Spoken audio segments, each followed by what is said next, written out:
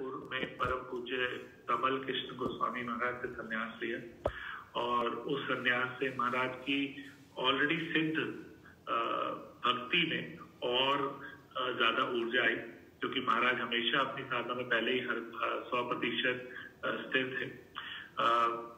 जो कोई भी महाराज को जानता है वह जानता है कि महाराज के पवित्र नामों का जप करने में आस्था और दृढ़ता, महाराज को देखते ही सबको एनर्जी मिलती है और वो बहुत ही आकर्षित हो जाते हैं। श्रील प्रभुपाद के शिक्षाओं की मूर्ति स्वरूप हैं महाराज। और कुछ महीने पहले मेरा सौभाग्य था कि भक्ति शास्त्री के सेशन में मैं महाराज का लेक्चर सुन पाया, और जहाँ पे महाराज ने तत्वों को बहुत ही गुह्य तत्वों को बहुत ही सरल तरीके से प्रेजेंट किया। तो बहुत बहुत धन्यवाद महाराज।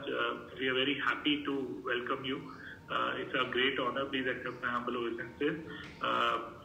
हम सब एक बार जोर से महाराज को प्रणाम करेंगे और हरे कृष्ण महामंत्र बोलेंगे। हरे कृष्ण कृष्ण कृष्ण हरे हरे, हरे Ram Ram Hare Hare.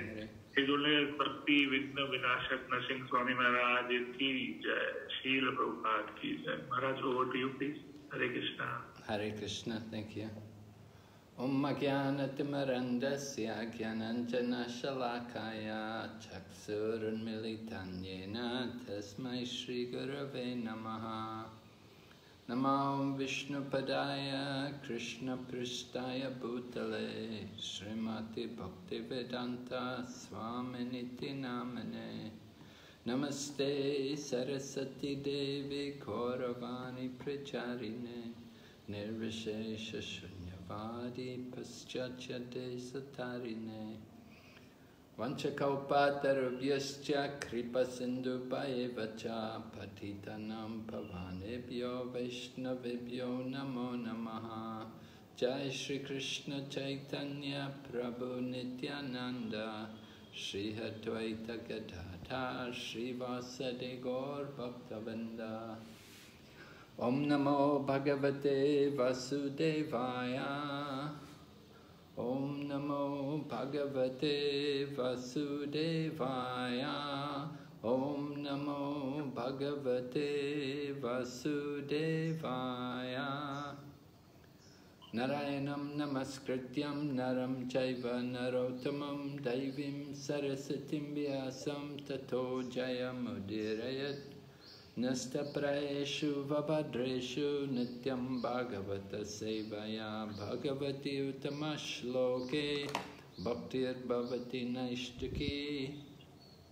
So we're reading Srimad Bhagavatam, Canto 10, chapter number 34, text number 15 and 16. We'll have parallel translation, so if you can just give a pause after every few lines. Nand Kishore Prabhu will be translating. Okay. हरे कृष्ण।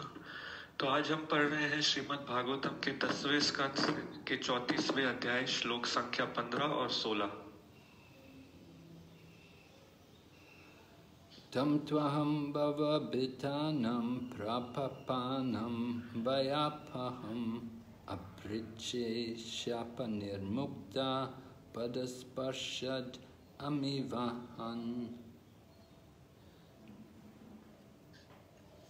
तो इस श्लोक के शब्दार्थ श्रील प्रभुपाद के शिष्यों के द्वारा। श्रील प्रभुपाद की जय। श्रील प्रभुपाद के शिष्यों की जय। तम वही पुरुष, त्वा तुम, अहम मैं, भव संसार का, भीतानाम डरे हुओं के लिए, प्रपन्नानाम शरणागतों के, भय भय के, अपहम भगाने वाले, आपृच्छे आपकी अनुमति चाहता हूँ, शाप शाप से, निर्मुक्तः मुक्त, पाद स्पर्शात आपके पांव के स्पर्श से, अमी अभीव सारे दुखों के, हन्न नष्ट करने वाले। हे प्रभु, आप उन समस्त लोगों के सारे भय को नाश करने वाले हैं जो इस भौतिक संसार से डर कर आपकी शरण ग्रहण करते हैं। अब मैं आपके चरण स्पर्श से ऋषियों के शाप से मुक्त हो गया हूँ। हे दुख भंजन, आप मुझे अपने लोक वापस जाने की अनुमति दें।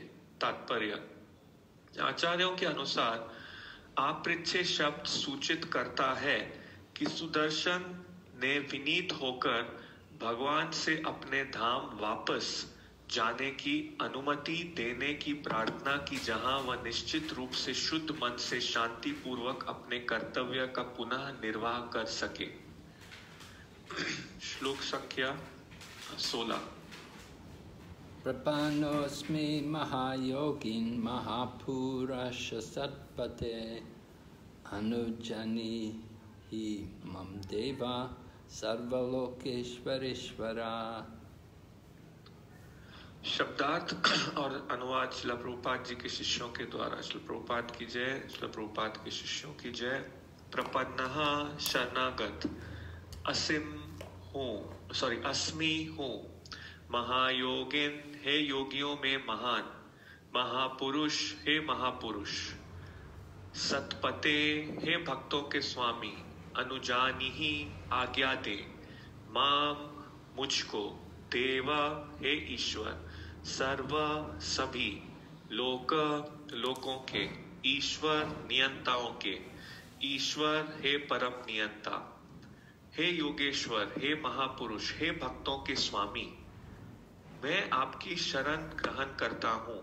हे परमेश्वर, हे ब्रह्मांड के ईश्वरों के ईश्वर, आप जैसा चाहें वैसी मुझे आज्ञा दें। हरे कृष्ण हरे कृष्ण। मुखम करोति वाचालं पंकं लंघयते गिरिं यत्कृपातमहं वन्दे श्रीगुरुं दीनतारिणम्। So we are hearing the pastimes of Lord Krishna narrated in the 10th canto by Sukadeva Goswami to Maharaj Parikshit. We heard about the Sarat Purnima, Rasa Leela, and between the Sarat Purnima and the Dol Yatra, there's the festival of Shivratri. And so the Vaishnavas, they don't observe Shivratri every year, but sometimes they do. तो हम 10वें स्कंद से सुन रहे हैं भगवान कृष्ण के लीलाओं का वर्णन जो श्री शुकदेव गोस्वामी ने महाराज परीक्षित से किया। तो हमने शरद पूर्णिमा के विषय में सुना, उसके बाद रास लीला और ढोल यात्रा के बीच शिवरात्रि आती है। तो वैष्णव जो हैं वो प्रतिवर्ष शिवरात्रि का पालन नहीं करते हैं, परंतु कभी कभी करते हैं। So it's described that once on this particular occasion, Nanda Maharaj, along with other of his friends, the Brijbasi people, they decided that they would observe this Shivratri, and they went to Ambikavan. And now there's some different opinions about where is Ambikavan. Jiva Goswami says it's over in Gujarat, and Vishwanath Chakravarti Thakur says it's northwest of Mathura. तो ऐसा बताया गया है कि इस अवसर पर नंद महाराज अपने अन्य और ब्रजवासी मित्रों के साथ उन्होंने ये शिवरात्रि पालन करने गए अंबिका वन में। अब अंबिका वन कहाँ है, इसके ऊपर अलग अलग राय हैं। श्री जीव गोस्वामी कहते हैं कि वो गुजरात में है, और श्रीला विश्वनाथ चक्रवर्ती ठाकुर बताते हैं कि ये मथुरा के उत्तर पश्चिमी भाग में है। So anyway, not so important, but in 10th canto Srimad Bhagavatam, it's described that this is actually a temple of Lord Vishnu, that it's not just simply a Shiva temple, but it's a temple of Sadashiva, Lord Shiva in the Vishnu form. तो ये इतना महत्वपूर्ण नहीं है कि वास्तव में ये स्थान कहाँ पर है, परंतु 10वें स्कंद श्रीमद् भागवतम में वर्णन किया गया है कि ये जो मंदिर था ये विष्णु का मंदिर था, ये कोई और शिव मंदिर के समान नहीं है, ये सदाशिव का मंदिर है जो शिव जी हैं विष्णु रूप में। So Srimad Bhagavatam describes to us how Nanda Maharaj and the cowherd men, they came there and they worshipped Lord Shiva along with his consort Ambika, and then they gave charity to the Brahmanas, And then they were fasting, just taking some water in the evening. And without taking any food, they'll lay down to take rest. But while he was taking rest, during the night, a big snake came, a very hungry snake came, and began to swallow Nanda Maharaj. तो श्रीमद् भागवतम में वर्णन किया गया है कि किस प्रकार नंद महाराज अन्य ग्वाल मित्रों के साथ वहां पर आए और उन्होंने शिव जी की उपासना की अंबिका के साथ, और फिर उन्होंने ब्राह्मणों को दान दिया, और फिर वे उपवास करने लगे, केवल जल लेंगे वे शाम में बिना कुछ खाए हुए, और इस प्रकार उपवास करते हुए वे लेट गए आराम करने के लिए रात के समय। तो उस समय एक बहुत बड़ा सर्प आया, एक बहुत ही भूखा सर्प आया, और अचानक नंद महाराज को निगलने लगा। So when the snake began to swallow Nanda Maharaj called out to Lord Krishna, "Oh my son Krishna, please save me. You're my shelter. I'm taking shelter of your lotus feet. You please save me." तो जब ये सर्प नंद महाराज को उगलने लगा, तब वे भगवान कृष्ण को पुकारते हुए ये प्रार्थना करने लगे, ओ मेरे पुत्र कृष्णा, कृपया मेरी रक्षा कीजिए, आप ही मेरे शरण हैं, मैंने आपके पद कमलों का शरण लिया हुआ है, कृपया मुझे बचाइए।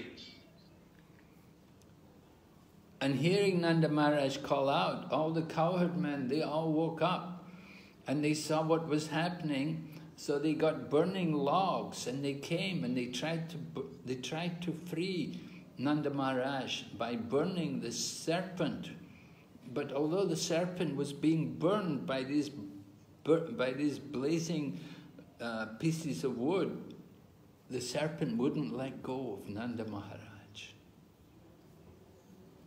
तो नंद महाराज की इस प्रकार प्रार्थना सुनते हुए जो अन्य ग्वाल पुरुष वहां थे, वे सब आए और वे अपने साथ जलती हुए लकड़ी की लाठी ले आए और उस सर्प को वो जलती हुई लाठी से जलाने लगे, परंतु वो जो सर्प है वो इन लाठियों से जल रहा था, फिर भी वो नंद महाराज को छोड़ नहीं रहा था। And then Lord Krishna came, and then he touched the serpent with his lotus foot, and just from the touch of this lotus foot, the serpent revealed his form as a demigod. He was effulgent, and he was wearing gold necklaces around his neck. He was very beautiful. तो उस समय वहां पर कृष्ण आए और उन्होंने उस सर्प को अपने चरण कमलों से स्पर्श किया, और इस स्पर्श से ही वो जो सर्प है उसने अपना वास्तविक रूप दर्शाया वहां पर कि वो एक देवता थे, बहुत ही दीप्तिमान थे, उनके गले में सोने के हार पड़े हुए थे और बहुत ही सुंदर थे। So Lord Shri Krishna, he is the Supreme Personality of Godhead. He knows everything. He doesn't need to inquire who this person is, but for the sake of all the people, because so many of the village people of Vrindavan, they were all there with Nanda Maharaj, and they were all watching, and they saw what had happened. So they were all puzzled. Who is this person? Therefore Lord Krishna inquired from this demigod, "Who are you? What happened to you that you were put into such a demonic body as a snake?" तो भगवान श्री कृष्ण परम पुरुषोत्तम भगवान हैं, तो उनको तो सब कुछ पता है, उन्हें ये पूछताछ करने की आवश्यकता नहीं थी, परंतु जो वहां पर और अन्य व्यक्ति थे, जो और उस गांव के व्यक्ति थे, उनके लिए वे भ्रमित प्रतीत हो रहे थे, हैरान प्रतीत हो रहे थे, तो उनके लिए कृष्ण ने उसे पूछा कि आप कौन हैं, आप के साथ ऐसा क्या हुआ कि आपको इतने राक्षसी शरीर, एक सर्प के शरीर को लेना पड़ा। So at that time, the demigod revealed that he said, I'm one of the Vidyadharas. He was actually the head of the Vidyadhara, the leader of the Vidyadharas. And he used to travel in an aeroplane. And he was very good looking and proud of his opulence. And one time he happened to see a group of great sages. And he laughed at the sages and ridiculed them. So they cursed him for his ignorance. They cursed him to become a snake. तो उस time उस देवता ने बताया कि मैं विद्याधरों में से एक हूँ. वे तो विद्याधर के सबसे प्रधान विद्याधर थे, उनके नेता थे, और वे एक बार विमान में जा रहे थे. वे बहुत सुंदर थे और अपने ऐश्वर्य पर उनको बहुत गर्व था. तो एक समय उन्होंने बहुत महान ऋषि देखे और उन ऋषियों पर हंस पड़े और उनका उपहास किया. तो इसलिए उन ऋषियों ने उसे श्राप दिया कि तुम्हें अपनी अज्ञानता के कारण ये सर्प का शरीर लेना पड़ेगा. So when the great sages curse someone, it is for their benefit. And we can see here that this Vidyadhara certainly benefited by the curse of the sages. तो जब साधु संत व्यक्ति किसी को श्राप देते हैं तो वो उनके लाभ के लिए ही होता है. और यहाँ पर हम देख सकते हैं कि विद्याधर भी लाभान्वित हुए इस श्राप के कारण. He was made humble by being put into the body of a snake, and living in the body of the snake for some time was certainly would certainly help to take away his pride of his opulence. तो इस प्रकार से ये जो विद्याधर थे उन्हें विनम्र बनाया गया एक सर्प के शरीर में डालकर. कुछ समय सर्प के शरीर में रहने से ये उनकी मदद की कि उनका जो गर्व है, जो घमंड है, वो दूर हो जाए, जो उनका गर्व था ऐश्वर्य के कारण. Certainly in future he'll be more respectful in dealing with the great sages. We could expect that. But even more important, we see that he's been blessed by the touch of the lotus foot of Lord Sri Krishna. तो बेशक ही निश्चित रूप से ही भविष्य में वे और विनीत और आदरणीय होंगे जब वे संतों के साथ व्यवहार करेंगे. हम ये उम्मीद रख सकते हैं.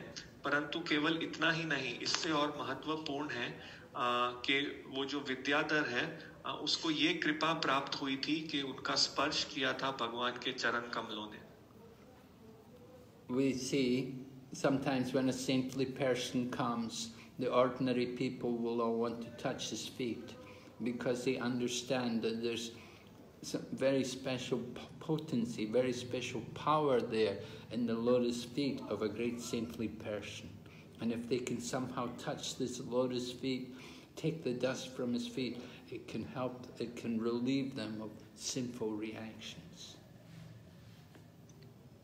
तो हम देखते हैं कि कभी-कभी जब एक साधु संत महात्मा व्यक्ति आते हैं तो जो साधारण व्यक्ति हैं वे उनके चरण कमल को स्पर्श करने का प्रयास करते हैं क्योंकि वे जानते हैं कि उनके चरण कमलों में बहुत ही विशेष शक्ति है और किसी न किसी प्रकार अगर वे उनके चरण कमलों की धूली का स्पर्श कर पाएं तो वे अपने किए गए पाप कर्मों के फलों से मुक्त हो पाएंगे.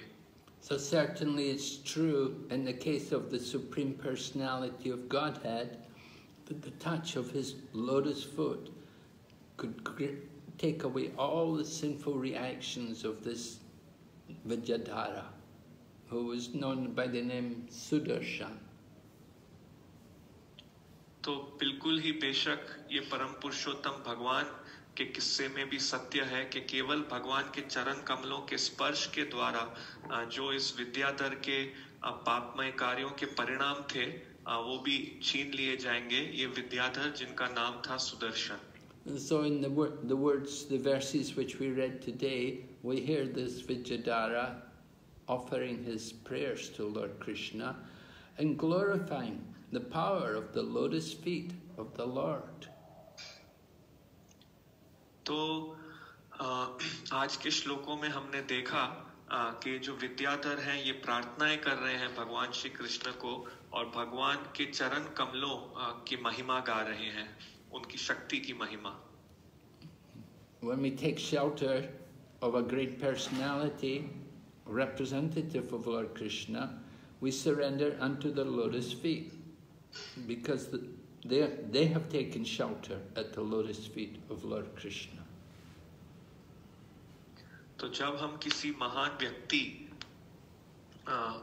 किसी प्रतिनिधि, कृष्ण के प्रतिनिधि का शरण लेते हैं, तो हम कृष्ण के चरण कमल का ही शरण लेते हैं, क्योंकि उन महान व्यक्तियों ने कृष्ण के चरण कमल का शरण ले रखा है. When we offer our pranams to Srila Prabhupada, Namo Vishnu Padaya Krishna Prastaya Bhutale, Srimati Bhakti Vedanta Swami, that he's very dear to Lord Krishna, having taken shelter at his lotus feet. तो जब हम शिला प्रभुपाद जी का प्रणाम मंत्र गाते हैं कि नमो विष्णु पादाय कृष्ण प्रेष्ठाय भूतले, तो हम ये कहते हैं कि शिला प्रभुपाद जी बहुत प्रिय हैं भगवान श्री कृष्ण को, क्योंकि उन्होंने भगवान श्री कृष्ण के चरण कमलों का आश्रय ले रखा है. By the shelter of the lotus feet of Lord Krishna, then we don't have to fear the material world. तो भगवान श्री कृष्ण के चरण कमलों का आश्रय लेने के बाद हमें इस भौतिक जगत से भय रखने की कोई आवश्यकता नहीं है. The nature of material existence is eating, sleeping, mating, and fearing. So fearing is very prominent, not only in the animal species, of course, especially in the animal species, but also in our human species. We are also fearful of the material existence. तो भौतिक अस्तित्व का रूप ही, स्वरूप ही इस प्रकार है कि इसमें आहार करना, सोना, मैथुन करना और भय करना ये मुख्य है. और ये केवल जानवर योनि में ही मुख्य नहीं है, विशेष करके जानवर योनि में है, परंतु इसके साथ साथ मानव योनि, मनुष्य योनि में भी ये मुख्य है. ये जो भौतिक अस्तित्व है ये हमें भयभीत रखता है. But by taking shelter of the lotus feet of Lord Krishna, we become freed of that fear of the material existence. Instead, we can understand the nature of our existence as a spiritual being. तो जब हम भगवान श्री कृष्ण के चरण कमल का आश्रय लेते हैं, तब हम मुक्त हो जाते हैं इस भौतिक जगत के भय से. हम तब समझ सकते हैं हमारा वास्तविक स्वरूप क्या है. हम अपने आप को एक आध्यात्मिक जीव के रूप में समझ सकते हैं. So the Vidyadhara, he requests Lord Krishna that simply by the touch of your feet I was able to get free of the curse of those sages. So then he requests Lord Krishna that please allow me to return to my planet, to go back to the heavenly planets, the Vidyadharas, where he was overseeing. He was like in charge of, he was the chief of all the Vidyadharas. तो यहाँ पर हम देखते हैं कि जो विद्याधर है ये भगवान से अनुरोध करते हैं, कहते हैं उन्हें कि केवल आपके चरणों के स्पर्श से मैं उन संतों के श्राप से मुक्त हो गया हूँ, और उनसे प्रार्थना कहते हैं कि कृपया आप मुझे अनुमति दें कि मैं अपने लोक वापस जा सकूं, जो स्वर्गीय लोक है, जो विद्याधरों का लोक है, जहाँ पर ये विद्याधर देख रेख कर रहे थे, और हालांकि ये सभी विद्याधरों से सबसे प्रमुख थे. But then in the next verse, which we read this morning, the Vidyadhara says, I surrender to you, please command me, tell me what you want me to do. That you're the Supreme God, you're the Lord of the universe. I'll do whatever you want me to do. तो फिर आगे हम देखते हैं कि अगले ही श्लोक में जो हमने आज सुबह पढ़ा, तो ये कहते हैं ये विद्याधर कि मैं भगवान आपका शरण ले रहा हूँ, कृपया मुझे आज्ञा दें, क्या चाहते हैं आप, मैं क्या चाहते हैं मैं वो करूँगा। आप परम पुरुषोत्तम भगवान हैं, आप इस जगत के स्वामी हैं, जो आप चाहेंगे, जो आप मुझे कहेंगे मैं वही करूँगा। So we could imagine that the Vidyadhara is thinking that somehow I've been so fortunate that I've been touched by the lotus feet of the Supreme Lord and He's freed me from this curse. Why should I leave this person? He's so powerful, he's so great that I should never leave him. I should stay with him and serve him and take full shelter of him. तो यहाँ पर हम ये कल्पना कर सकते हैं कि ये विद्याधर सोच रहे हैं कि कैसे न कैसे मैं इतना भाग्यशाली रहा हूँ कि मुझे भगवान के चरण कमलों का स्पर्श प्राप्त हुआ है, मैं इस श्राप से मुक्त हुआ हूँ, तो क्यों मैं इस व्यक्ति को छोड़ जाऊं? ये इतने शक्तिशाली हैं, इतने महान हैं, तो क्यों मैं उन्हें कभी भी छोड़ूं? नहीं, मुझे उनके साथ ही रहना चाहिए, उनकी सेवा करनी चाहिए और उनका पूर्ण आश्रय लेना चाहिए। We could just imagine, you know, we were cursed and put into the body of a snake, and then somebody frees us from that curse. We should be so much indebted to them, so much grateful to them. How could we ever repay them? We would be obliged to give our whole life to them in service. तो हम ये बात की कल्पना कर सकते हैं कि यदि हमको श्राप मिला हो एक सर्प का शरीर लेने के लिए और फिर कोई आता है और हमें उस श्राप से मुक्त करता है, तो हम किस हद तक उस व्यक्ति के ऋणी हो जाएंगे, उसके कितने आभारी हो जाएंगे। हम उसके ये ऋण को कभी वापस चुका नहीं पाएंगे और हम उस पूरा जीवन उस व्यक्ति की सेवा करने के लिए कृतज्ञ हो जाएंगे। And we see from some of the words which Vidyadhara has used in describing Lord Krishna, it seems that he's understood the actual position of Lord Krishna. He describes him by words like Mahayogi, Mahapurusha, and then also Ishwara, and the different terms are used there indicating that he's well aware that this cowherd boy, the little boy who came and touched him with his foot, is actually the Supreme Lord. तो यहाँ पर हम देख सकते हैं कि जो कुछ शब्द ये विद्याधर प्रयोग कर रहे हैं भगवान का गुणगान करने के लिए, उनका वर्णन करने के लिए, वो भगवान की वास्तविक स्थिति को समझ चुके हैं।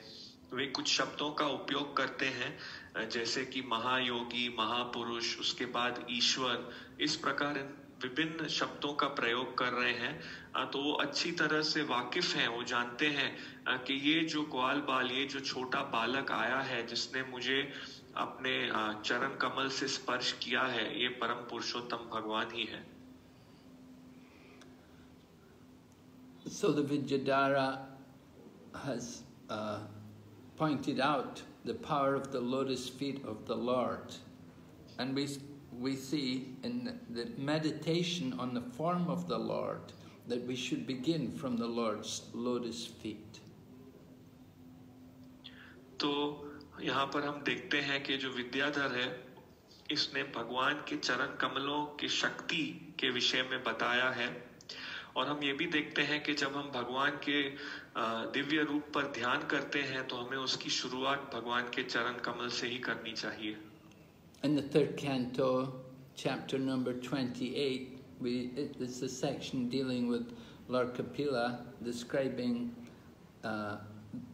his Sankhya philosophy to Mother Devahuti, and he describes the process of meditating on the Supersoul, the form of the Lord in the heart.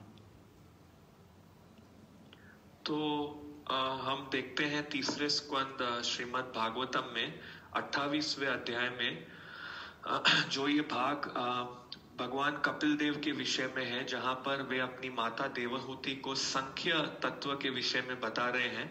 वहाँ वे ध्यान करने की प्रक्रिया, जो भगवान हमारे हृदय में है, परम आत्मा, उन पे ध्यान करने की प्रक्रिया का वर्णन कर रहे हैं।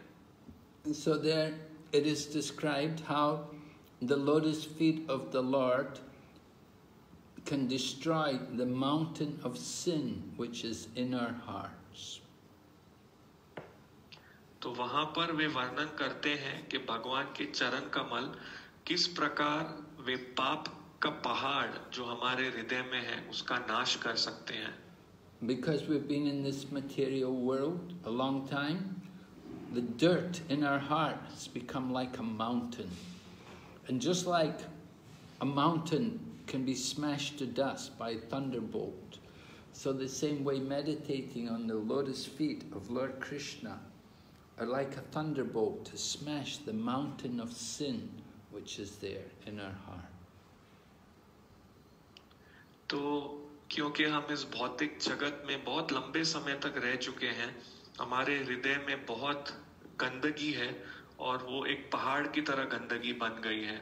और जिस प्रकार एक वज्र द्वारा एक पहाड़ को कुचल दिया जा सकता है, उसी प्रकार जब हम भगवान के चरणों पर ध्यान करते हैं, तब हम भी हमारे हृदय में जो ये पाप का पहाड़ है, इसको कुचल सकते हैं. The Lord's lotus feet are also marked with different auspicious signs. Signs like the thunderbolt and the lotus flower and the flag and the goad which is used to control the elephant. These are different auspicious symbols which are all embellished on the lotus feet of Lord Krishna. तो हम ये भी देखते हैं कि भगवान के जो चरण कमल हैं, उनमें बहुत ही और शुभ चिन्ह लगे हुए हैं, जैसे कि वज्र, कमल का फूल, झंडा, उस सोना जिससे हाथी को नियंत्रित किया जाता है. इस प्रकार से और बहुत शुभ प्रतीक हैं जो भगवान के चरण कमलों में सुशोभित हैं. So each of these symbols have special significance. For example, the goad, which is used to control the elephant, is significant because our mind sometimes is like a stubborn elephant. And just like the stubborn elephant is controlled by the goad, they will pierce the elephant's skin with this sharp metal rod which they carry, which the elephant master will carry, and it will get the elephant to do as he says. So our mind is like that. It's like a stubborn elephant, and we need that goad to control the mind. तो जैसे कि हम देखते हैं कि जो ये भगवान के चरणों में एक एक चिन्ह है, ये बहुत विशेष महत्व का है. जैसे कि वो सोना जिससे हाथी का नियंत्रण किया जाता है, तो कभी कभी हमारे मन का भी वर्णन उसी हाथी की तरह किया गया है कि वो बहुत ही जिद्दी हाथी है जिसका नियंत्रण करना होगा. जैसे कि जो हाथी के लिए वे एक यहाँ बताया गया है कि वे एक धातु लाते हैं और उसको हाथी के शरीर में अंदर डालते हैं, और ऐसा करने से वो जो बहुत ही जिद्दी हाथी है, वो इस धातु से नियंत्रण में आता है. उसी प्रकार हमारा मन भी बहुत ही एक जिद्दी हाथी है और हमें उसको नियंत्रण में लाना होगा. And then the flag, which is also another symbol on the lotus feet of Lord Krishna, represents victory, victory flag. Just like in the Bhagavad Gita, the last verse of the Bhagavad Gita, Sanjay is describing Yatra Yogeshwaro Parto, Yatra Parto Dhanardara, Tatra Shri Vijayo Buddhir, Dhruva Nitir Matirmana. Wherever there is Lord Krishna, the master of all mystics, and Arjuna, the expert bowman, there will be victory. Victory, opulence, extraordinary power and morality. This is the opinion of Sanjay. तो आगे हम देखते हैं कि जो भगवान के चरण कमल में एक और चिन्ह है जो एक झंडे का, ये प्रतिनिधित्व करता है विजय के लिए। तो इसे कहा गया है विजय ध्वज। तो हम ये भी देख सकते हैं कि जो भगवत गीता का जो आखिरी श्लोक है जहां पर संजय कहते हैं कि यत्र योगेश्वरो कृष्ण यत्र पार्थो धनुर्धर तत्र श्री विजयो भूतिर ध्रुव नीतिर मतम ममा। तो वो कहते हैं कि जहां पर श्री कृष्ण है जो सभी योगियों के स्वामी हैं, और जहां पर अर्जुन है जो सर्वोच्च धनुर्धर है, तो वहां पर निश्चित रूप से अनंत ऐश्वर्य, विजय, समृद्धि और धार्मिकता होगी। ये संजय कहते हैं, मुझे इस पर यकीन है। And then the lotus flower is a symbol of the goddess of fortune. The goddess of fortune is a constant companion of the personality of Godhead.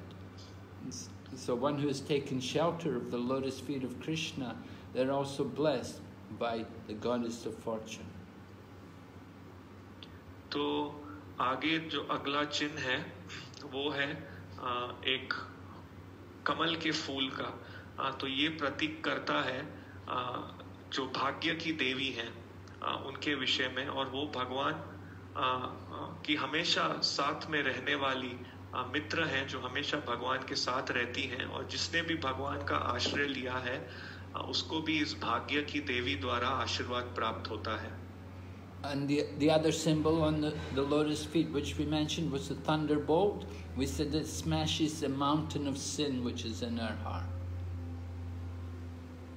तो दूसरा चिन्ह जिसका वर्णन हमने किया था वो है भगवान का वज्र, और ये वज्र जो है ये हमारे हृदय में जो पाप का पहाड़ है इसका नाश कर देता है, इसे चकनाचूर कर देता है। Another point which we can meditate on the lotus feet of the Lord is the fact that the water which has washed the lotus feet of the Lord is taken on the head of Lord Shiva. तो दूसरी बात जिसका हम ध्यान यहाँ पर कर सकते हैं भगवान के चरण कमल के विषय में, वो ये है कि वो जल जिसने भगवान के चरण कमल को धोया है वो शिव जी ने अपने माथे पर रखा है।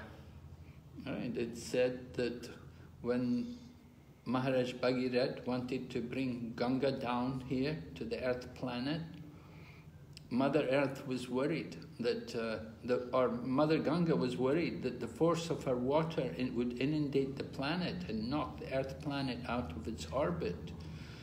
But it was arranged that Lord Shiva would take Mother Ganges on his head and keep her in his hair. And this way it wouldn't upset the situation of the planet, the earth planet, and its position in the universe would not be disturbed. तो यहाँ पर हमें पता है कि जब महाराज भागीरथ वो गंगा माँ को नीचे ले आना चाहते थे इस भूलोक पे, तब माँ गंगा चिंतित थी कि मेरे जो बल के कारण शायद ये जो भूलोक है ये अपने स्थान से हिल जाएगा, अपनी कक्षा से बाहर आ जाएगा।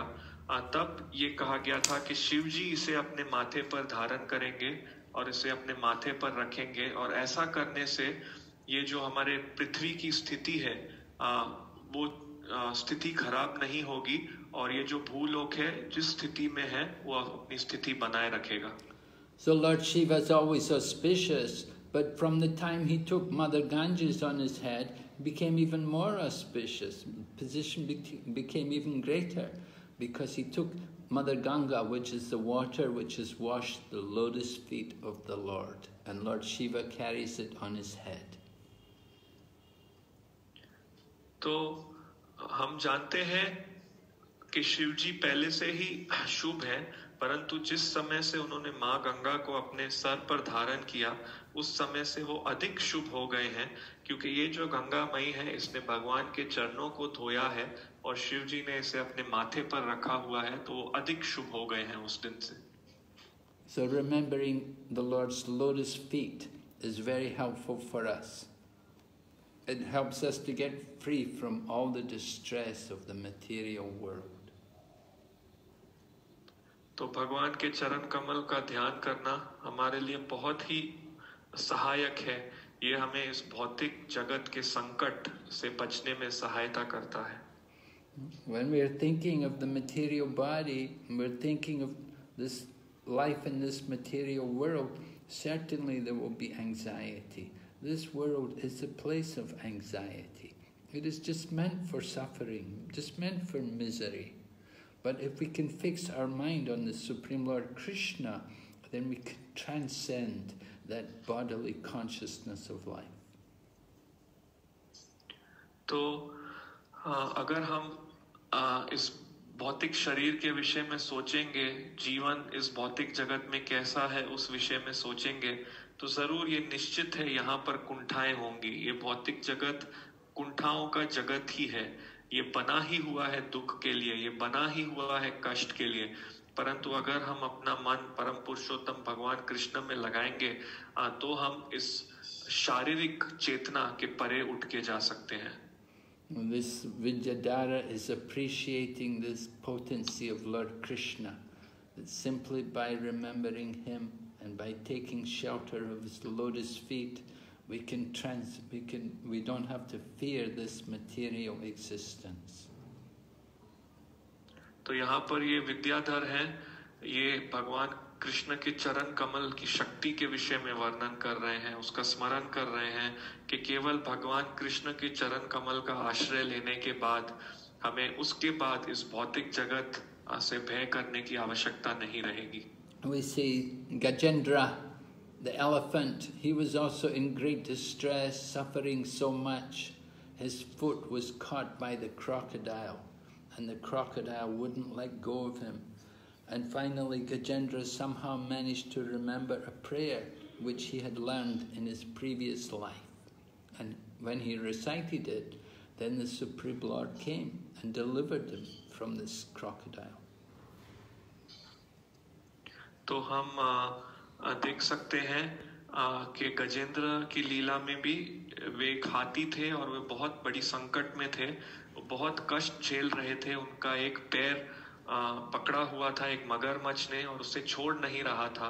तो किसी न किसी प्रकार गजेंद्र को एक प्रार्थना का स्मरण हुआ जो उन्होंने अपने पहले जन्म में की थी, और जब उन्होंने इस प्रार्थना का उच्चारण किया तो भगवान वहां आए और उसे उस मगरमच्छ से बचा लिया। Of course, Gajendra was also a great saintly person who he made an offense, and he was cursed to be put into the body of an elephant. And the result of that curse was he was able to get the darshan of the Supreme Lord. तो बेशक हम ये भी जानते हैं कि गजेंद्र कौन थे। वे एक बहुत ही संत साधु व्यक्ति थे, परंतु उन्होंने एक अपराध किया था जिसके कारण उन्हें भी श्राप मिला था कि उन्हें ये हाथी के शरीर में डाल दिया गया था, और उस श्राप का परिणाम ये था कि उन्हें परम पुरुषोत्तम भगवान के दर्शन प्राप्त हुए। So we see these curses that while there's a lot of pain and a lot of suffering and a lot of distress to be cursed, there's some benefit from it also. If one is very advanced, he can be benefited by the curse. Just like Vritasura was a big demon, and previously he was Chitraketu, and he had been cursed by Lord Shiva's wife. तो हम देख सकते हैं कि ये जो श्राप है इनमें हालांकि बहुत दर्द, पीड़ा, कष्ट है, परंतु इनसे लाभ भी प्राप्त हो सकता है। यदि कोई व्यक्ति उन्नत है तो इन श्रापों से लाभ भी प्राप्त कर सकता है। और हम ये वृत्रासुर के चरित्र में भी देख सकते हैं कि पहले के वृत्रासुर को श्राप मिला था एक राक्षस बनने का, और पहले वो चित्रकेतु थे जिनको ये श्राप शिवजी की पत्नी ने दिया था। Chitraketu had come to Lord Shiva's residence, and he saw that Lord Shiva was embracing his wife, but at the same time Lord Shiva was surrounded by many great sages. So Chitraketu was surprised to see Lord Shiva in this situation, and he laughed a little. तो चित्रकेतु जो हैं वो शिवजी के निवास स्थान पर आए थे, और वहाँ उन्होंने देखा था कि वो अपने पत्नी को आलिंगन कर रहे हैं और शिव जी घिरे हुए थे और अन्य संतों से। तो ये दृश्य देखकर चित्रकेतु थोड़े आश्चर्यचकित हो गए और जरा सा हंस पड़े। Lord Shiva didn't mind. He kind of understood that Chitraketu is a great personality. He didn't mind. But Parvati didn't take it very well. And she thought that I have to teach this person a lesson. And she cursed him to become a demon. But when she cursed him, Chitraketu wasn't disturbed. So her cursing didn't have any effect on Chitraketu. तो शिव जी को इस बात से बिल्कुल बुरा नहीं लगा था। वे समझ गए थे कि चित्रकेतु कौन है, परंतु पार्वती ने इसे सही तरीके से नहीं लिया। उन्होंने कहा कि अब मैं इसे एक अच्छा सबक सिखाऊंगी और उन्होंने चित्रकेतु को श्राप दिया कि वो एक राक्षस बन जाए। परंतु जब पार्वती ने चित्रकेतु को ये श्राप दिया तो चित्रकेतु बिल्कुल भी विचलित नहीं हुए। पार्वती का चित्रकेतु को श्राप देना, इसका कुछ भी प्रभाव नहीं पड़ा चित्रकेतु पर। Now when you curse someone, you want to cause them pain, you want to see them in distress. But when Parvati cursed Chitraketu, Chitraketu offered his obeisances to Parvati and said, "Thank you, mother." So she was just speechless. She was just so surprised that I didn't punish him enough. She thought he's not even disturbed. It was such a shock to her. And Lord Shiva told his wife, he said, "Yes, this is the greatness of the devotees of Lord Narayan." तो यहाँ पर हम देख सकते हैं कि जब हम किसी को श्राप देते हैं तो श्राप देने के पीछे उद्देश्य ये होता है कि हम उसे कुछ कष्ट दें। परंतु जब पार्वती ने महाराज चित्रकेतु को श्राप दिया तो महाराज चित्रकेतु ने प्रणाम किया और उसे कहा, धन्यवाद माता इस श्राप के लिए। तो ये सुनकर पार्वती जी के मुंह में कोई वचन ही नहीं आ रहे थे। वो आश्चर्यचकित हो गई। उन्हें ऐसे लगा कि मैंने इसे सही से दंडित नहीं किया है शायद। तो ये बहुत ही आश्चर्य की बात थी पार्वती के लिए। तब शिव जी ने अपनी पत्नी को कहा कि ये महानता है नारायण के भक्तों की। So in this regard, the famous verse is there, Narayana parasarve na kutasjanya vibyate swarga apavarga narakesh vapitu yatadarshana. That those who have taken shelter of Lord Narayan, that they're not afraid of anywhere. They can go anywhere. Heaven, hell, or liberation, it's all the same for them. तो इस विषय में एक बहुत ही प्रसिद्ध श्लोक आता है, ये नारायण परा सर्वे न कुतश्चन बिभ्यति स्वर्गा पवर्ग नरकेशु अपि तुल्यार्थ दर्शनः, के जो नारायण के भक्त हैं, जो नारायण का आश्रय लिए हुए हैं, वो कहाँ भी जा सकते हैं, कहीं पर भी रह सकते हैं, चाहे वो स्वर्ग हो, नरक हो या मुक्ति, इन चीजों की उन्हें परवाह नहीं है। So in the same way, taking shelter of the lotus feet of Lord Krishna, here in Vrindavan, the cowherd boy, this Vijayadhara, who's a great personality, the head of the Vijayadharas from the heavenly planets, he says that everyone can lose their fear of the material existence.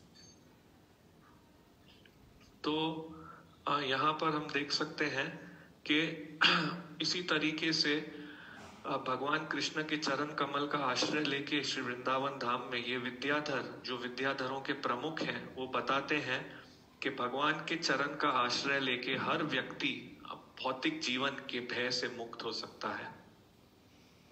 In the 4th chapter of Bhagavad Gita, Lord Krishna speaks about fear. He says, Vitaraga bhaya krodha manmaya mama pashrita. That many persons in the past became freed from attachment, fear and anger, and they take shelter of me. and thus they achieved the supreme destination. तो भगवत गीता के चौथे अध्याय में भगवान श्री कृष्ण भय के विषय में कहते हैं वीत राग भय क्रोध मनमया माम उपाश्रिता कि बहुत ही व्यक्ति पहले वे मुक्त हुए हैं आसक्ति भय और क्रोध से और मेरा आश्रय लिए हैं और इस प्रकार सबसे परम गंतव्य की प्राप्ति किए हैं. Being freed from this attachment, fear and anger, they became purified by transcendental knowledge of me, and thus they all attained, they went on to attain love for me. तो यहाँ पर ये बताया जा रहा है कि जो इस प्रकार से आसक्ति भय और क्रोध से मुक्त होने के कारण ये व्यक्ति शुद्ध हुए हैं, भगवान के विषय में दिव्य ज्ञान से शुद्ध हुए हैं और अंत में भगवान का प्रेम प्राप्त किए हैं. So that type of fear is in relation to the fear that we have, that even after liberation we will have to have some existence. Our individuality will be maintained. Some people are afraid of maintaining their individuality, of keeping their identity, even in the spiritual world, even after liberation. They think if there is liberation, then I don't want to keep I want to give up my identity. They want to annihilate their identity. They want to lose it because they think, because there's suffering here in the material world, so there must be suffering in the spiritual world. And so they're applying their experience of the material world to the spiritual world, which is wrong. Actually, there's no suffering in the spiritual world. But the illusion is there for some people. They're thinking, because I suffered here, so I have to suffer. If I get liberation, and if I'm still a person, if I still have my identity, then I'll suffer in the spiritual world too. But it's not true.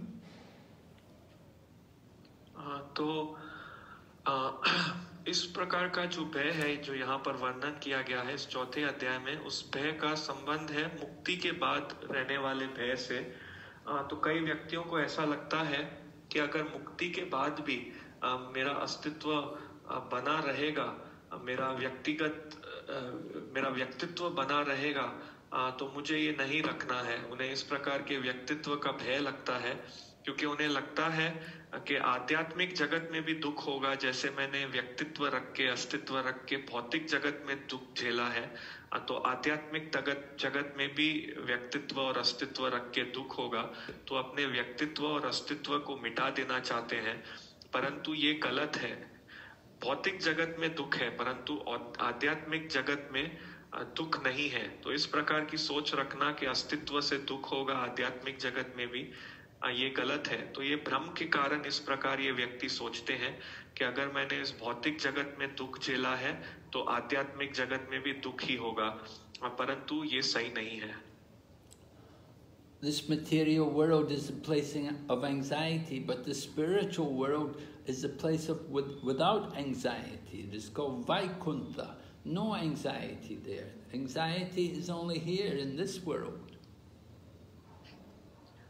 तो ये भौतिक जगत जो है, यहाँ पर इससे बताया गया है कि कुंठाओं का स्थान है, परंतु आध्यात्मिक जगत में कोई कुंठा नहीं है. आध्यात्मिक जगत को कहा गया है वैकुंठा, वहाँ पर कोई कुंठा नहीं है. कुंठा है तो इस भौतिक जगत में है. In the Bhagavad Gita, Lord Krishna has stated, those great souls who are yogis in devotion, they never return to this material world, because they know it to be a place of misery. तो भगवत गीता में भगवान श्री कृष्ण कहते हैं कि वे महान आत्माएं जो योगी हैं भक्ति में, वे कभी इस भौतिक जगत में लौटकर वापस नहीं आते, क्योंकि वे जानते हैं ये दुखों का स्थान है.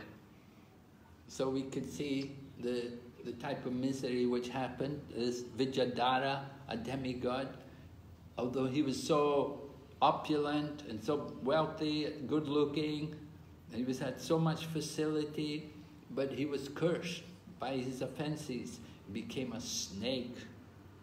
But he was so fortunate, he could get freed from that curse by the mercy of Lord Krishna. तो यहाँ पर हम देख सकते हैं कि ये इसी प्रकार का दुख इस विद्याधर के साथ हुआ था। ये तो हाल वास्तव में एक देवता है, बहुत ऐश्वर्यवान थे, सुंदर भी थे, परंतु उन्हें ये श्राप मिला था अपराध करने के कारण कि वे एक सर्प बन गए थे। और यहाँ हम देखते हैं कि किस प्रकार से वे भाग्यशाली हैं कि उन्हें इस श्राप से मुक्ति मिली भगवान की कृपा द्वारा। Okay, so we will stop here. Ask if there's any question. तो यहाँ पर हम कथा विराम करेंगे और पूछेंगे कि यदि किसी को कोई प्रश्न है तो आप पूछ सकते हैं। Hare Krishna. Thank you so much, Maharaj, for such a wonderful class with so many examples and so many, analogies telling us about Lord's lotus feet, what does it mean for us, and how we should take shelter. So I've given rights to everyone. मैंने सबको rights दिए हैं to unmute themselves. अपने आप को unmute कर सकते हैं आप, प्रश्न पूछिए महाराज से. If you have any questions, any comments, please do ask now. Hare Krishna. आप सब unmute कर पाएंगे. Thank you so much, Maharaj, and Nand Kishore Prabhu for such a beautiful translation, parallel translation. Thank you, bro. Hare Krishna.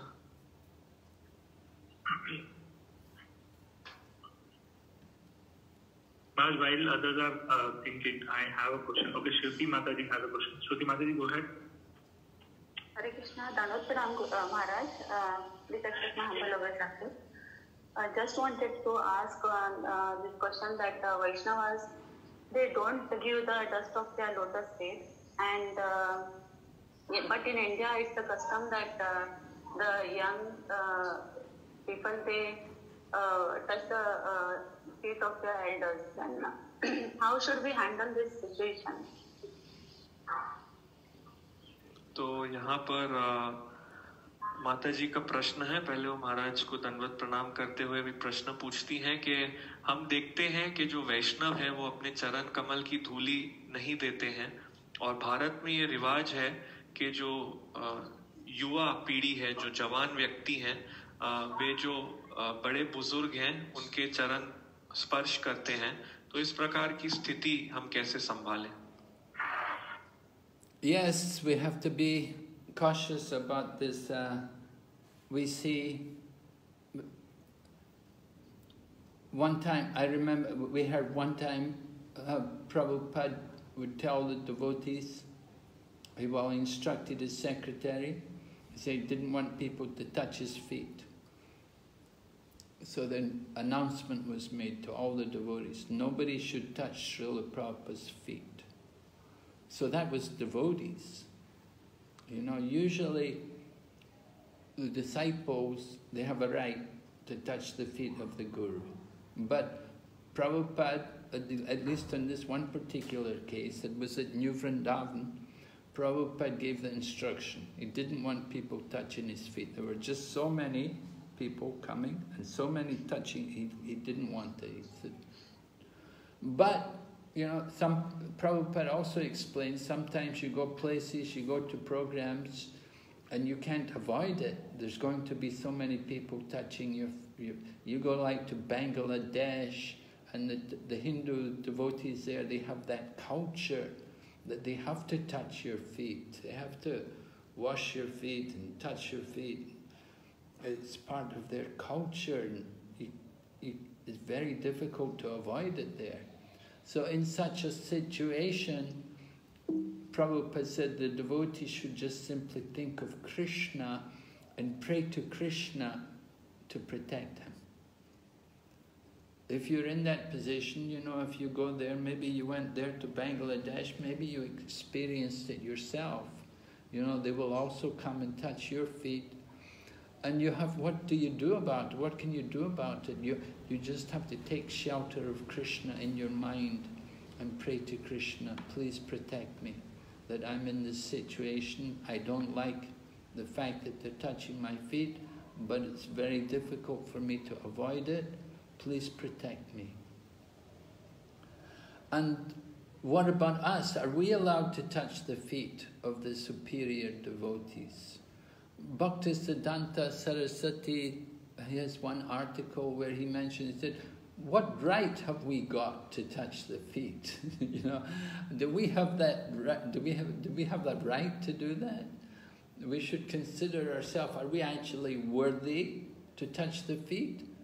Why are we touching the feet? You know, do we want to give our sins to somebody else? That's not very good. If we simply want to give our sins away to someone else, it's not very nice. If we do want to get rid of our sins, then we can chant the holy name, and we can get rid of our sins in the fire of devotional service. It's not that we just have to touch the feet. And Srila Prabhupada one time in London, he mentioned, he said, rather than touch the feet, he said, better you bring me my slippers. So Prabhupada was indicating that service is more important than simply, you know, a ritual of touching someone's feet. Touch someone's feet and then go on and do more sins. That's not good. But if you take up devotional service, that is very good. Thank you, Maharaj. Hare Krishna. तो यहाँ पर महाराज जी बता रहे हैं कि हाँ, इस विषय में हमें सतर्क और सावधान रहना चाहिए। हम देखते हैं एक बार प्रभुपाद जी ने सारे भक्तों को कहा था और अपने सचिव को ये निर्देश दिया था कि वे नहीं चाहते थे कि कोई भी आके उनके चरण को छुए। तो इस प्रकार से घोषणा की गई थी कि कोई भी भक्त आके प्रभुपाद के चरण को नहीं छू सकते हैं। तो ये सब तो प्रभुपाद के शिष्य थे, तो भी प्रभुपाद ने इन्हें मना किया था। ये नए वृंदावन में था, प्रभुपाद नहीं चाहते थे कोई भी आके उनके चरण छुए। परंतु कभी कभी हमारे साथ हम इसे रोक नहीं सकते हैं। हम कोई स्थान जाएंगे, वहां पर कार्यक्रम होगा, सत्संग होगा और लोग आके हमारे चरण छूना चाहेंगे। जैसे कि अगर आप बांग्लादेश जाएंगे, वहां पर तो संस्कृति ही इस प्रकार है कि सब आके आपके चरण को छुएंगे, सब आपके चरण छूना चाहते हैं, उसे धोना चाहते हैं। ये उनकी संस्कृति का ही एक हिस्सा है। तो वहां इससे बचना संभव नहीं है। तो इस स्थिति में क्या करें? इस स्थिति में भक्त को कृष्ण के बारे में सोचना चाहिए, कृष्ण से प्रार्थना करनी चाहिए कि कृष्णा कृपया मेरी रक्षा करें। आप तो बांग्लादेश गए हैं, आपको तो वहां पता होगा कि किस प्रकार से ये संस्कृति है, आपको अनुभव है। तो आप क्या कर सकते हो? उस स्थिति में आप भगवान कृष्ण का शरण ले सकते हो अपने मन में और उनसे रक्षा की प्रार्थना कर सकते हो, जब इस प्रकार से बचना संभव नहीं है। और हमारे बारे में क्या कहना है? क्या हम किसी और वरिष्ठ वैष्णव के चरण छू सकते हैं? तो श्रील भक्ति सिद्धांत सरस्वती ठाकुर महाराज ने इस विषय में लिखा है और कहा है कि तुमको क्या अधिकार है किसी और के चरण छूने का? क्या तुम्हें योग्यता है किसी और के चरण छूने की? तो क्यों तुम किसी का चरण छू रहे हो? केवल अपने पाप उसको देने के लिए? नहीं, ये अच्छा नहीं है कि हम बस अपने पाप किसी का चरण छू के उसे देना चाहते हैं। ये सही नहीं है। अगर आपको अपने पाप से छुटकारा चाहिए तो भगवान के नाम को जपो, भक्ति की अग्नि में अपने पाप को जलाओ, नहीं कि केवल किसी के चरण छू के अपने पाप उसे दे दो। एक टाइम लंदन में श्रील प्रभुपाद जी ने कहा था कि मेरे पैर छूने से अच्छा है आप जाकर मेरे लिए मेरी चप्पलें ले आए। तो श्रील प्रभुपाद यहाँ ये बताना चाहते थे कि सेवा महत्वपूर्ण है। केवल ये नियम कि हम पैर स्पर्श करें, इससे अधिक सेवा महत्वपूर्ण है। तो हमें ऐसा नहीं सोचना है कि हम किसी वैष्णव के चरण स्पर्श करेंगे और फिर पाप करते रहेंगे। इससे अच्छा है कि आप भक्ति अपने जीवन में ले आएं, ये अधिक अच्छा है। We can always meditate on touching the lotus feet of the devotee. Not that we have to actually physically do it, because we don't want to inconvenience him, but we could always, in our mind, we can meditate on touching the lotus feet of Prabhupada or Lord Krishna, you know, and doing something in the mind is also just like doing something physically. तो हम भक्तों के चरण कमलों को स्पर्श करने का ध्यान कर सकते हैं। वास्तव में उसे करना आवश्यक नहीं है। वास्तव में ऐसा करके उसे असुविधा देना ये जरूरी नहीं है। हम केवल मन में भी ये ध्यान कर सकते हैं कि हम भक्त के चरण कमल को स्पर्श कर रहे हैं, श्रील प्रभुपाद के चरण कमल, भगवान कृष्ण के चरण कमल। तो मन में कुछ कार्य करना व्यक्तिगत रूप से करने के बराबर ही है। ओके। और कोई प्रश्न? किसी और भक्त से कोई प्रश्न है तो अभी पूछ सकते हैं।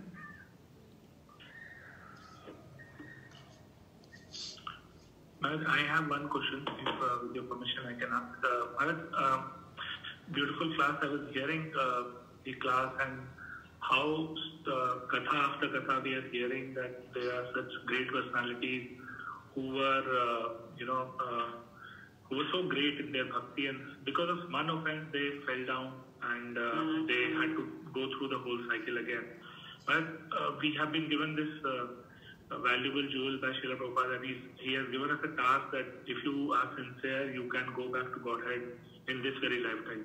Now we hear story after story, and I really wonder, is it really possible for us, people who are living in Dubai, born and brought up in material world, with so much anxiety, so much disturbance and so much divergence, is it really possible to achieve the goal Srila Prabhupada has given us? How do we work on that path, Maharaj? Please kindly. तो यहाँ पर प्रभु जी पूछ रहे हैं कि पहले बहुत ही धन्यवाद इतनी अच्छी कथा के लिए। और प्रभु जी पूछ रहे हैं कि कथा के बाद हम इतने महान व्यक्तियों के विषय में सुनते हैं जो भक्ति में इतने उन्नत हैं, परंतु एक अपराध करते ही वो गिर जाते हैं और पूरे भक्ति के चक्र से उन्हें वापस गुजरना पड़ता है। तो श्रीला प्रभुपाद जी ने हमें इतने बहुमूल्य रतन दिए हैं और ये भी कहा कि अगर हम ईमानदार हैं हम वापस भगवत धाम जा सकते हैं। परंतु ऐसी कथाएं सुनने के बाद मुझे ये प्रश्न आते हैं कि हम जो इस प्रकार दामोदर देश में रह रहे हैं, यहाँ पर शहरों में पले बढ़े हैं, इस भौतिक जगत के विभिन्न शहरों में हमारे मन विचलित रहते हैं, कुंठाएं रहती हैं, तो क्या ये लक्ष्य इसे प्राप्त कर पाना संभव है? तो इस लक्ष्य को प्राप्ति के लिए कैसे कार्य करें?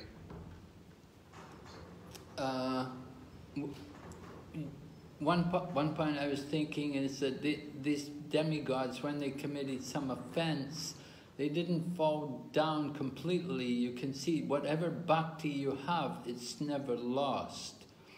So, like in the case of Vritasura, because he was already a very advanced devotee, although he was cursed to become a demon, he didn't lose his bhakti. And similarly also we see in this case of Vidyadhara that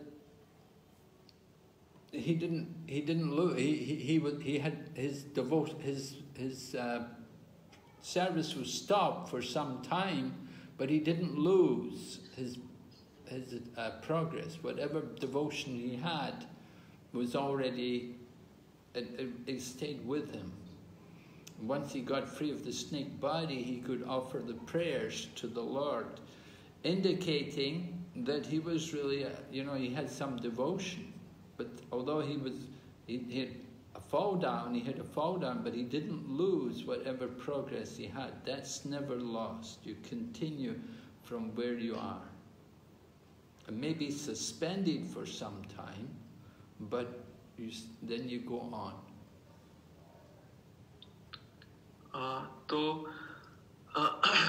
महाराज जी बता रहे हैं कि इस विषय में एक बात मैं सोच रहा था कि जो देवता हैं, जब इन्होंने कोई अपराध किए तो ये पूरी तरह से नीचे नहीं गिरे। जो भी भक्ति थी वो नष्ट नहीं हुई थी। जैसे हम वृत्रासुर के उदाहरण में देख सकते हैं कि वो इतने उन्नत भक्त हैं और उन्हें श्राप मिला राक्षस बनने के लिए, लेकिन उनकी भक्ति नहीं नष्ट हुई। इस विद्याधर के अवसर किस्से में भी हम देख सकते हैं कि इनकी सेवा कुछ समय तक जरूर रुक गई थी, परंतु इनकी जो भक्ति भावना थी ये नष्ट नहीं हुई थी। जो भी भक्ति भावना इनकी थी इनके साथ रही थी।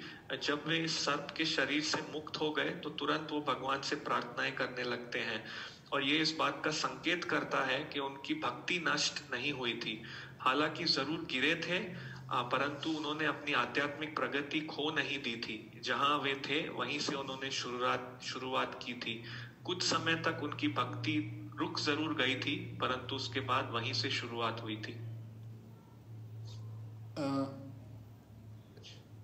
I was thinking that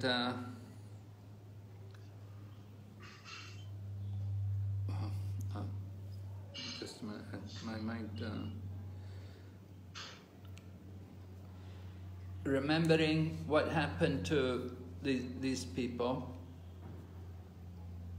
They continued with their devotional service afterwards. Now, you were talking about Dubai. You said in Dubai, is it possible that we can still get Prabhupada's mercy in this life? Well, I gave the example. I talked about heaven, hell, or liberation. It's all the same. Wherever you are, it's all the same for a devotee. If we've taken shelter of the Supreme Lord, if you're Narayana Paraya, Narayana Parasarve, if you're Narayana Para, you've taken shelter of the Supreme Lord, doesn't matter where you go. It's all the same for a devotee. We're going to serve Krishna wherever we go, heaven or hell or liberation. It doesn't make any difference.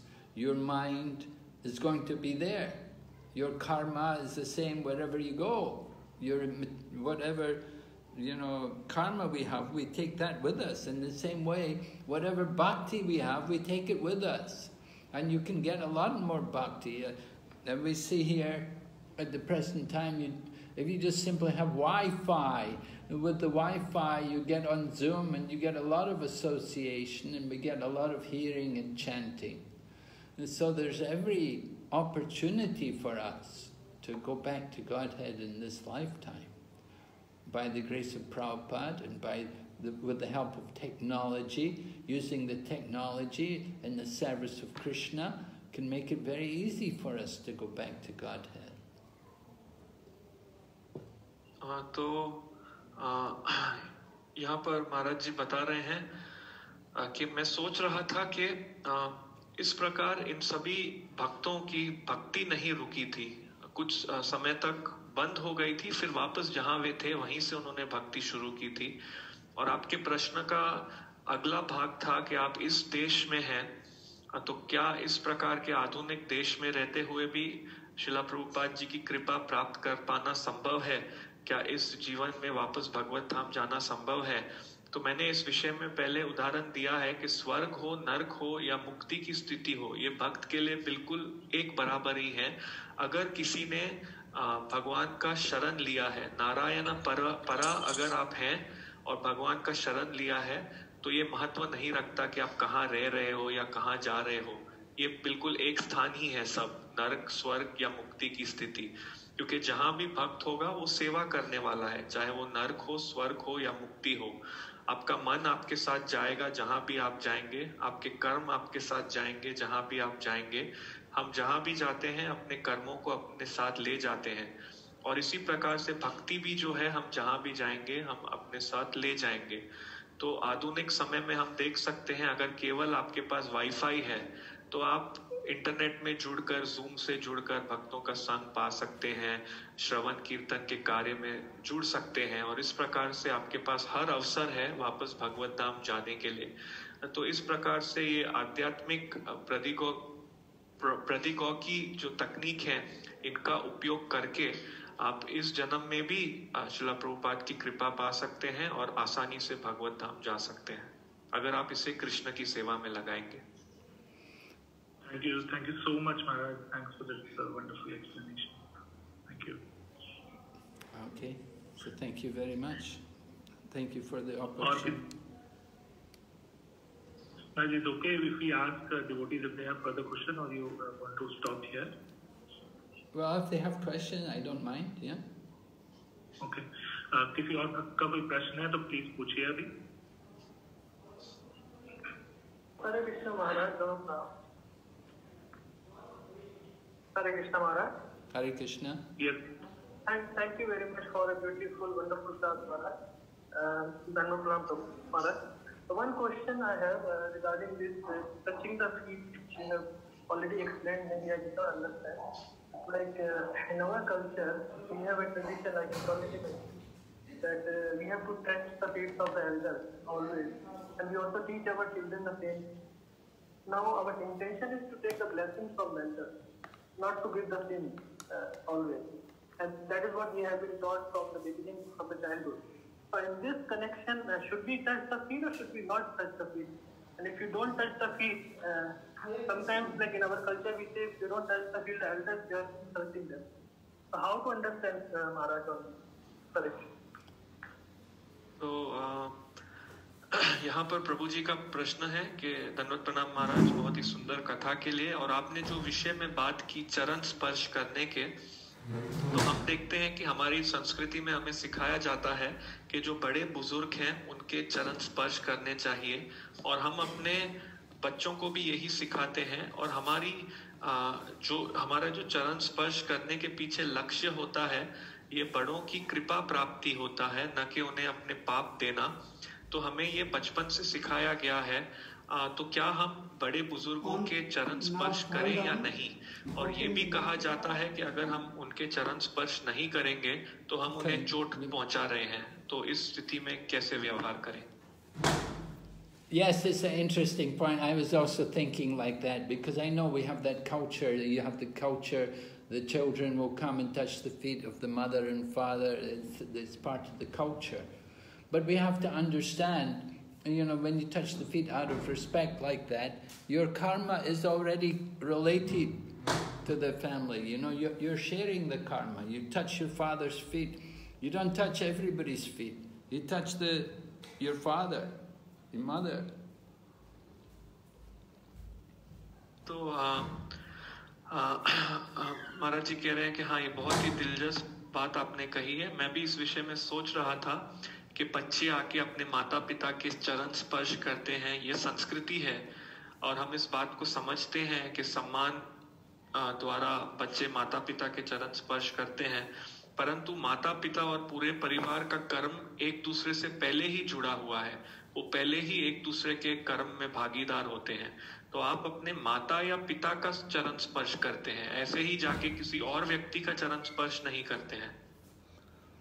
Yeah, you're one family, you're sharing karma. That karma is going to be there between the different family members. So you're not really, there's no transfer of karma. But it's just culture, showing respect. Certainly the children, they'll take the karma from the parents, you know, they're living together, eating the same food, the money and everything like that. It's usually one, the family is one. And so their karma is all connected to each other. तो इस प्रकार से आप एक परिवार हैं, तो आप पहले ही एक दूसरे के कर्म एक दूसरे के साथ बांट रहे हैं। तो आप सब एक परिवार के सदस्य हैं, एक दूसरे को आदर प्रणाम कर रहे हैं, परंतु पहले ही आपके कर्म एक दूसरे से जुड़े हुए हैं। तो बेशक ही जो बच्चे होंगे वो अपने माता पिता से कुछ कर्म प्राप्त करते हैं, एक दूसरे के साथ रह रहे हैं, वही खाना खा रहे हैं, धन लक्ष्मी भी सभी एक दूसरे के साथ उपयोग कर रहे हैं, एक परिवार है। तो इस प्रकार से एक परिवार में कर्म पहले ही हर सदस्य के बीच में एक दूसरे के साथ जुड़े हुए हैं। That's the only way I could see how to explain it. I don't see any other way of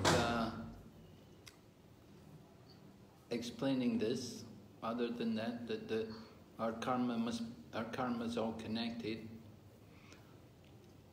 But for someone else, you know, like a sannyasi, or the holy man, you know, they're alone. They're an individual. They're not. And you go to him and you touch his feet. You don't know him. And so a lot depends on what is the actual consciousness in which you do it. Is your intention simply to give him your sins, or is it your intention to just simply show respect to him? तो इस प्रकार से मैं आपके बात को समझा रहा हूँ। इसे समझाने का और कोई अन्य तरीका नहीं है। जैसे कि एक परिवार के व्यक्ति के कर्म साथ ही जुड़े हुए हैं, परंतु किसी और के लिए, जैसे कि कोई सन्यासी हो, कोई पवित्र पुरुष हो, ये सब अलग अलग व्यक्ति हैं। और अगर आप जाके उनके चरण स्पर्श करें तो आप उन्हें पहले से जानते नहीं हैं, और ये चरण स्पर्श करने की प्रतिक्रिया ये अधिक आधारित है क्या चेतना में आप उनके चरण स्पर्श कर रहे हैं, आपका लक्ष्य क्या है, क्या आप केवल उन्हें अपने पाप देना चाहते हैं या आपका लक्ष्य है उन्हें सम्मान दिखाना। Now, Srila Prabhupada taught us to respect our parents. There was one senior devotee of Srila Prabhupada, a senior disciple, who was really a big, powerful, strong man. And his mother came to see Prabhupada. And he introduced his mother to Prabhupada, and Prabhupada told the devotee, he said, you should bow down to your mother. So he told him to bow down to his mother. He didn't tell him to touch the feet of the mother, but he said bow down. So you can show respect to the person without touching their feet. You can just simply bow down to them.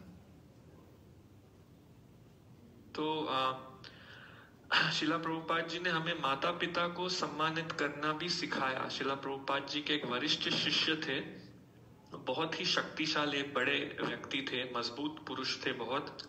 तो उनकी माता एक बार उन्हें मिलने आई, तो वो अपनी माता को शिला प्रभुपाद जी के पास ले आए और उनका परिचय कराया। तब शिला प्रभुपाद जी ने उन्हें कहा आप अपनी माता के आगे झुकिए।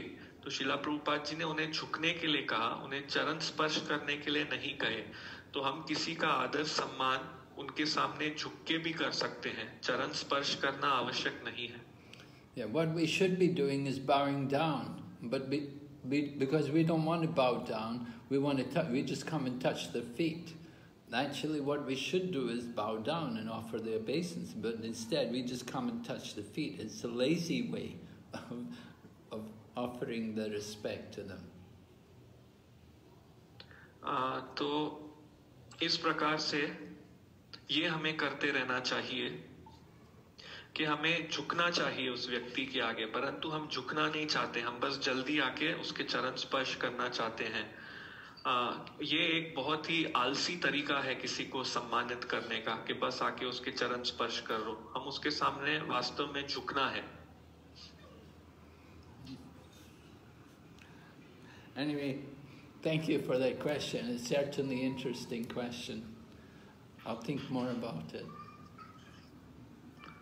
तो धन्यवाद इस प्रश्न के लिए, ये बहुत ही दिलचस्प प्रश्न है, मैं इस विषय में और अधिक सोचूंगा। Just a question, Maharaj, same way, just thinking. Suppose if the intention is to give the respect and take the blessing, is it okay or not okay to touch the feet? तो इसी विषय में आगे प्रभु प्रश्न पूछ रहे हैं कि अगर हम उस व्यक्ति को चरण स्पर्श करने का लक्ष्य है उससे आशीर्वाद प्राप्त करना, तो भी सही है या नहीं उसके चरण स्पर्श करना। So are you qualified to touch the feet? That's the point. Are you doing anything sinful? Are you engaged in sinful activities? If you are, then you shouldn't touch the feet. तो क्या आप योग्य हैं उस व्यक्ति के चरण स्पर्श करने के लिए? क्या आप कोई पाप के कार्य कर रहे हैं? यदि आप कोई पाप में कार्य कर रहे हैं तो आपको उस व्यक्ति के चरण स्पर्श नहीं करने चाहिए। Thank you, Maharaj. Okay. Thank you so much, Maharaj. Thanks for so wonderful explanation, and many devotees are appreciating the class and thanking you on the chat window, Maharaj. We are very fortunate. We pray to Shishi Radha Padhati, Shishi Gaurnatai, Sitaram Lakshman, one that you remain healthy and you kindly keep guiding us, keep coming back. We look forward to your association in future as well, Maharaj. Thank you so much. Okay, thank you, Prabhus. Thank you very much. Srila Prabhupada ki jai. His Holiness Bhakti Vighna Vinasa Narasimha Swami Maharaj ki jai.